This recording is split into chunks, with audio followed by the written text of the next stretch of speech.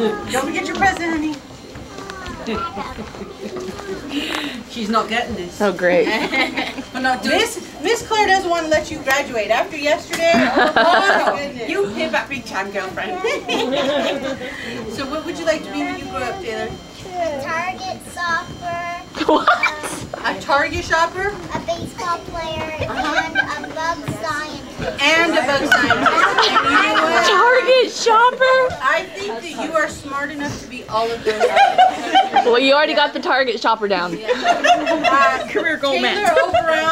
Overall is our overall best student in the class. She does everything exceptionally well.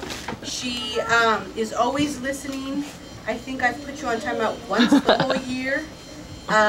So she is an excellent student and makes sure that she always shares her ideas. She always has interesting ideas too during sharing. We always have some interesting stuff, huh? And she's one of the best big sisters ever to those twins. Yay. Yeah. I've got a few things to say about Miss Taylor.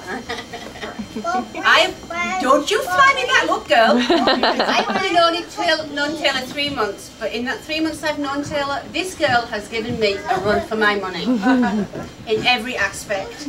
Yesterday we had the play date, as I told you. She came out with a water blaster behind Miss Claire, and I have got the biggest bruise that anybody can imagine in a place that I am not going to even reveal. She's an instigator. But she's the one that has, I say she eats a dictionary before she comes to school. Yeah, the words. The words that come out of this one is unreal. But Taylor, there's your diploma. But I have to say, I mean, every child in this class, I've only got to know them in the 3 months, but they feel like my family.